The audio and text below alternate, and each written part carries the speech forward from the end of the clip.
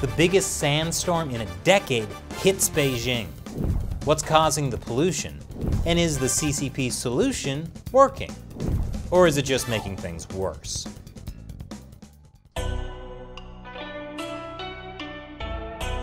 Welcome to China Uncensored. I'm Chris Chappell. After a long, cold winter, spring is finally just around the corner. Birds are chirping, flowers are blooming, and the air is full of sand. Beijing on Monday was covered with thick brown dust. China's meteorological agency called it the biggest sandstorm in a decade. The sky literally turned orange as the sandstorm and pollution sent air quality readings off the scale. How far off the scale? Some of you longtime viewers of China Uncensored may remember me talking about the time the U.S. Embassy in China called the air quality crazy bad.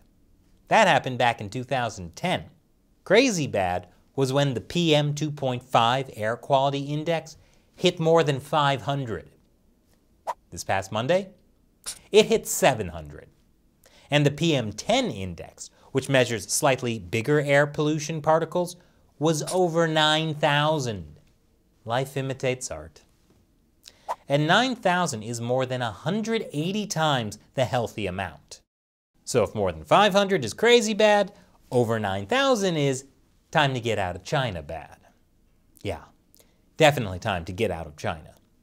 就是看到就觉得是世界末日嘛，然后就觉得这天是实在出不去了。 But you know what? Humans are resilient. Even during the end of the world, people were walking around, constantly looking at their phones.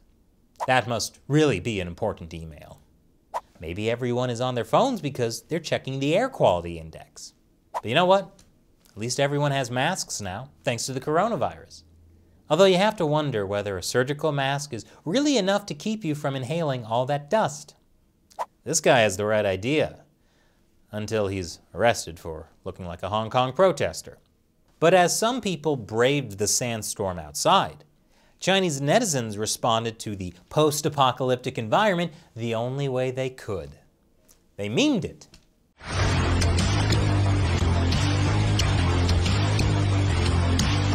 Like I said, humans are resilient. Although the photos I showed you were just from Beijing, the sandstorm actually stretched across China. It whipped across 12 different provinces, from Beijing all the way to Gansu and Xinjiang.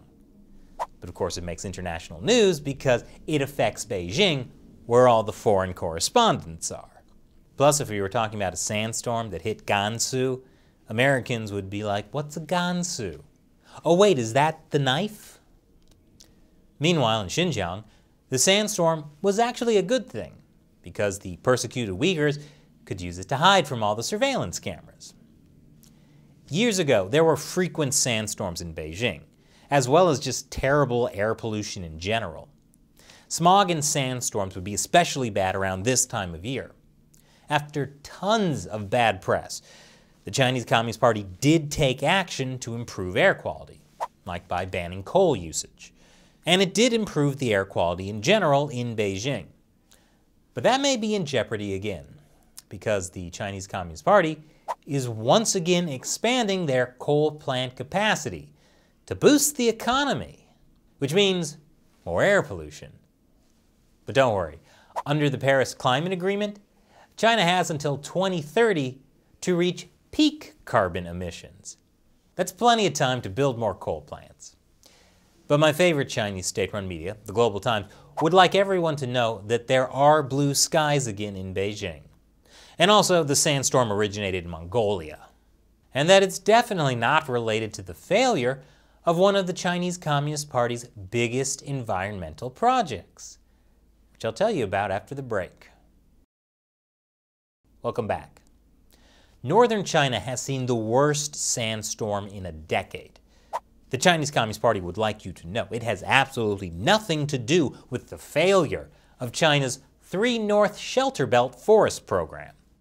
What is the 3 North Shelter Belt Forest Program? It's also known as the Great Green Wall, or sometimes the Green Great Wall. They really should get their names straight.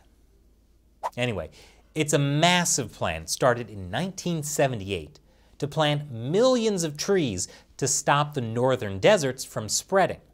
Sure, it sounds cool, but it's just like the Chinese Communist Party's other massive environmental engineering projects, like the South-North Water Transfer Project or the Three Gorges Dam.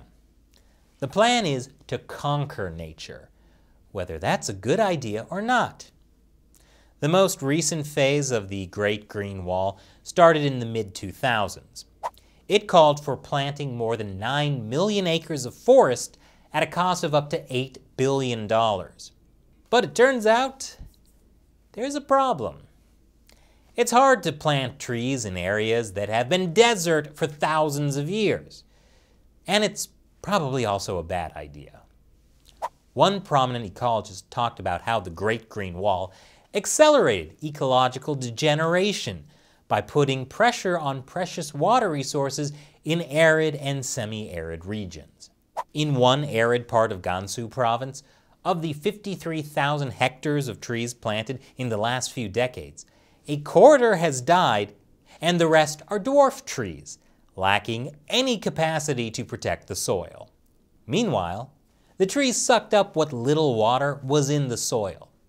That caused the groundwater level to drop by as much as 131 feet.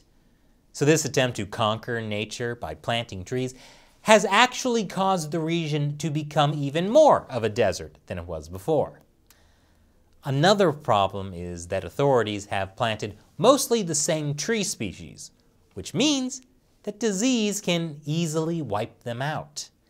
The vulnerability to disease, compounded with its rapid exhaustion of soil and water resources, makes single-species forests green deserts. So this Great Green Wall is costing billions of dollars, it's not really working, and in some areas it's actually making the problem worse. Environmentalism with Chinese characteristics.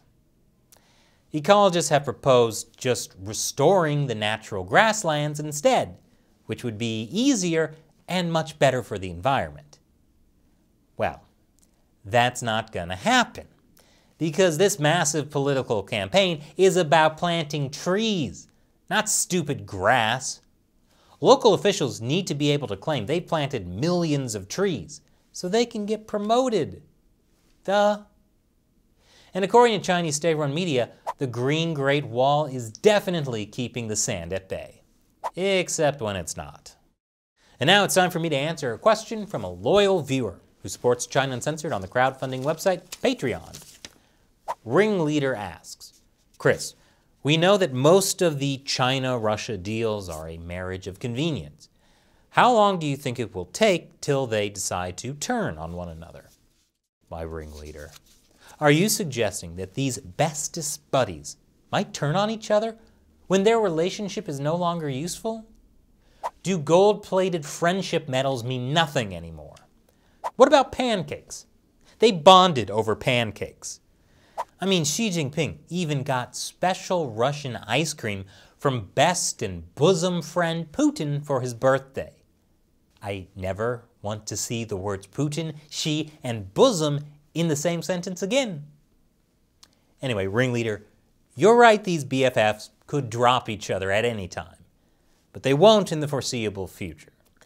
That's because there's one thing that unites these two, more than friendship medals, or ice cream, or even pancakes. Their common enemy, the United States. And as long as they need each other to oppose the U.S. in the United Nations or elsewhere around the world, this friendship is rock solid. Thanks for your question, ringleader. If you'd like me to answer your question on an episode, go to patreon.com/China Uncensored to see how you can contribute $1 or more per episode to help us keep this show going. Once again, I'm Chris Chappell. Thanks for watching China Uncensored.